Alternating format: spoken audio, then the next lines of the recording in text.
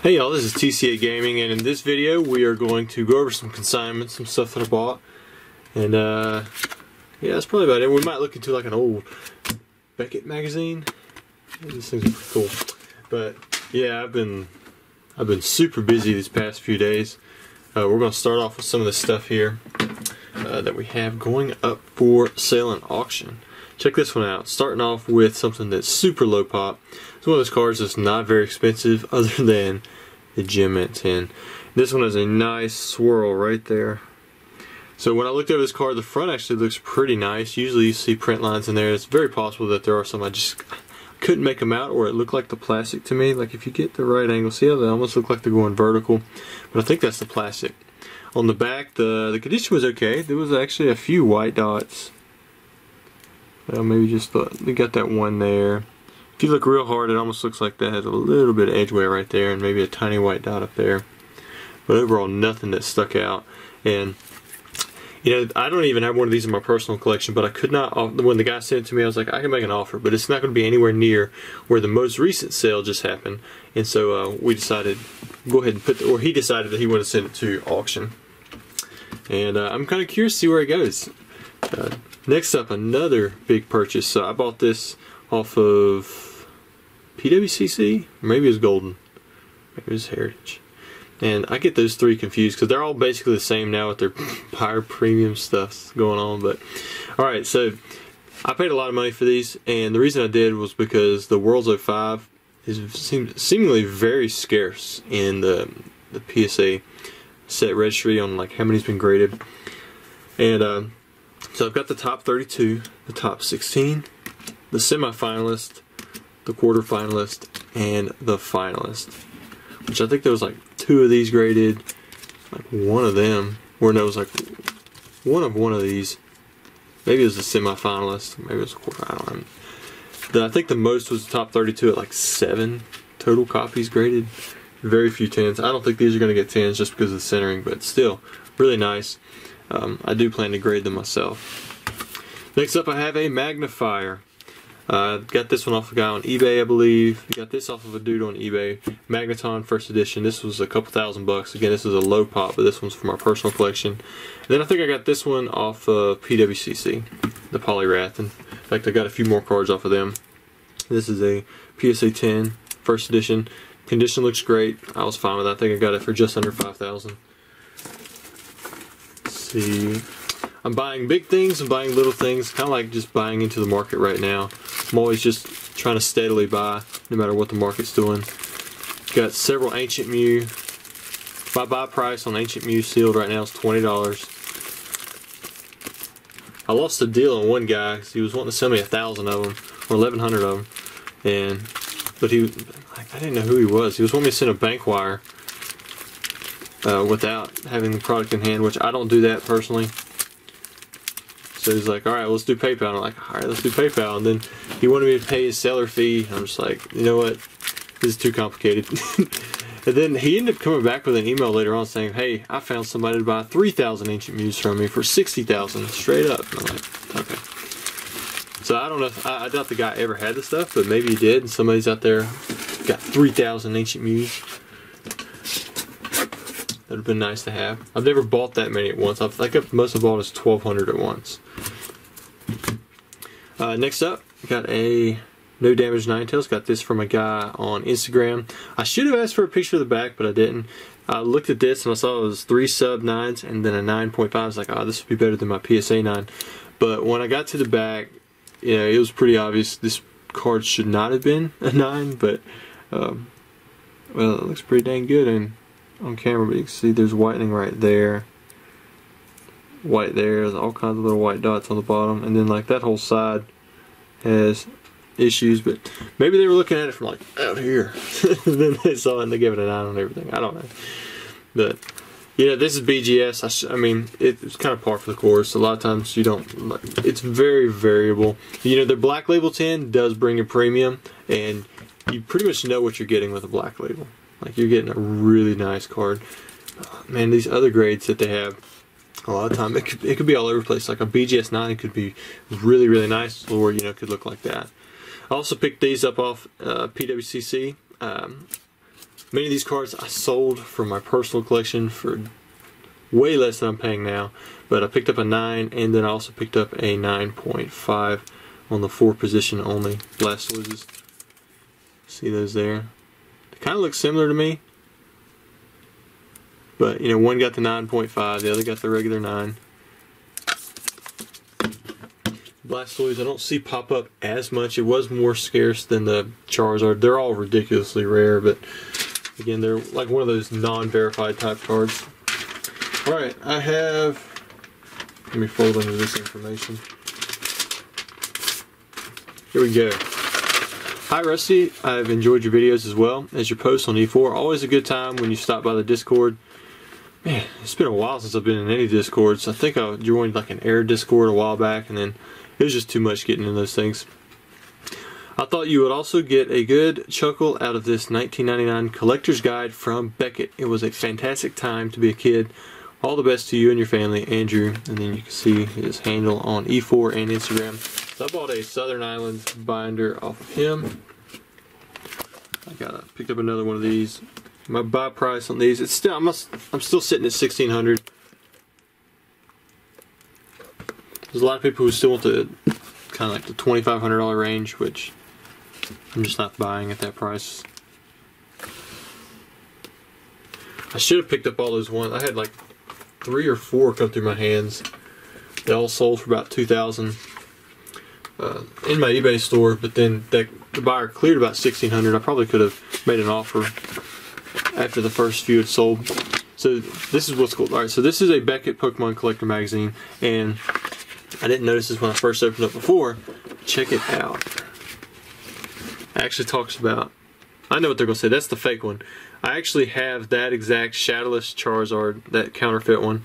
Sometimes people still to this day think that's a real Shadowless card, but yeah, that was the type of counterfeit that you had going around back then. It was pretty obvious, especially because of the holofoil. Like there was a few uncut sheets of that fake, like with the Charizard. I can't remember what else they had on Ninetales. Yeah, I think it was like a Jungle Clefable or something. And they were trying to sell the uncut sheet on eBay, and I actually made an offer for like $500. I'm like, this thing's fake, but I'd like to have it just for historical purposes, showing where this come from. And they were, I think they were convinced it was real or it was worth way more than that. I don't know what ended up happening to it. But some of these prices are pretty cool. Check this out. Even back then, there's an 8.5 Charizard rated by Beckett. It's pretty cool, huh? I wonder if it actually talks about the price. Maybe you guys can screenshot it and see it. But I want to show you some of the prices. Let's see. Look. There's the Cobra, the Arbok. I guess it was based off of that one. Arbok and the King Cobra certainly have a striking resemblance to one another. Yeah. Arbok is Cobra backwards. Let's see what else we have. Well, I'm trying to get to the first page of the guide, but there's all kinds of cool stuff in here. Because the price guide was pretty funny, looking at some of the old prices. If I can get to it. Alright, so here's first edition base set. So that would, or you know, compared to Unlimited. I want you to check it out. So it says the complete set, Unlimited, is $750, but first edition is $1,000. That's that's a little weird. Booster box $1,400, $1,700. Unlimited and first edition should be that close, but maybe they were back then. I really wasn't around for that. But I think what they would be, I think what they're comparing is like Shadowless Unlimited and first edition Unlimited. This is before the regular Unlimited had all those printings. It did show that you know, you've got shadowed cards in here, but when I'm looking at the Unlimited here, they're showing Shadowless. So I'm not sure what that's all about. And it's got several in it. Like, see, the Kakuna is a UER, which means a uncorrected error. This card does not have a corrected version, but it did in regular Unlimited. So maybe they just weren't up to date with that. And you can see right here, NNO, no number. This card does not contain a number in the bottom right hand corner. I haven't checked through to see what that is. This does have some like Japanese stuff in here, so I'd be curious to see if they had like base set with that, but I highly doubt it. Yeah, they don't have the variations there. But look, Japanese,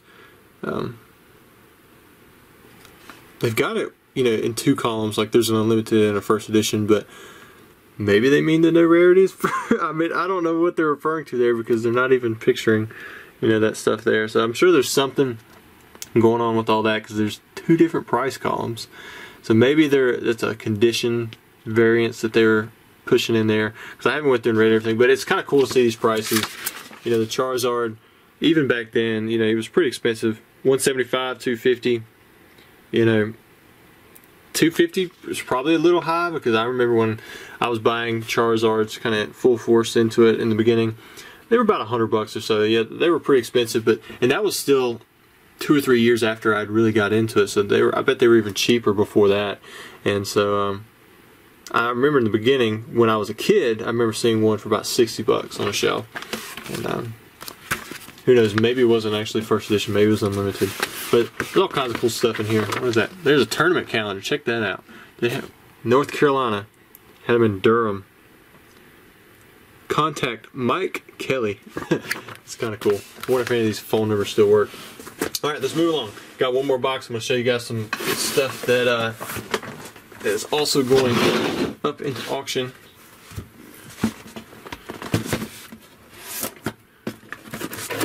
Here we go. Yeah, we're pulling out the good stuff first. We have a Charizard Gold Star 6. We have a Scream Eevee. Then we've got an Entei Gold Star, Mint 9. Got a Mario Pikachu Full Art, Mint 9. Raikou Gold Star, Gem Mint 10.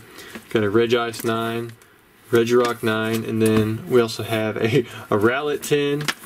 We have a Shining Gyarados First Edition PSA 8. And we also have a Suicune Mint 9. Really good stuff. These all have, just on the CS2, that would be CS2 in the title. They also have an Evolution Booster Box. I'm not sure what those are going for now. I would think probably still around $600-700. Then we have an Ultra Shiny GX box. And they're also doing a complete Scream set in Gem at 10. So you get the Mimikyu, the Psyduck, Pikachu, Rowlet, and Eevee. So you get all 5 of them, in which some of those are pretty tough to get. Alright, next up. These actually come back on a PSA return that I had graded for somebody. Finally come back from September 2020. September 2020. Everybody's talking about November, December. This was September. Alright, so we have Celebi Junior Rally. These are pretty cool cards. We've got a 20th anniversary Charizard in the 9. And we have 2 of these Neo 2 Charizard reverse hollows.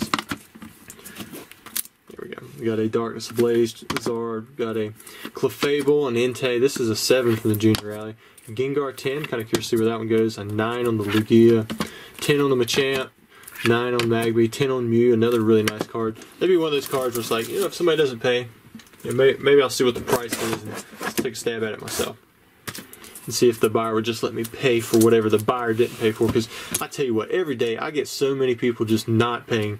They're like, hey man, cancel my bid. Hey man, cancel my bid. Don't want this. Found a better price. Yeah, I'm not paying that. Forget my bid. I mean, it's crazy. And all of these come with some kind of weird excuse.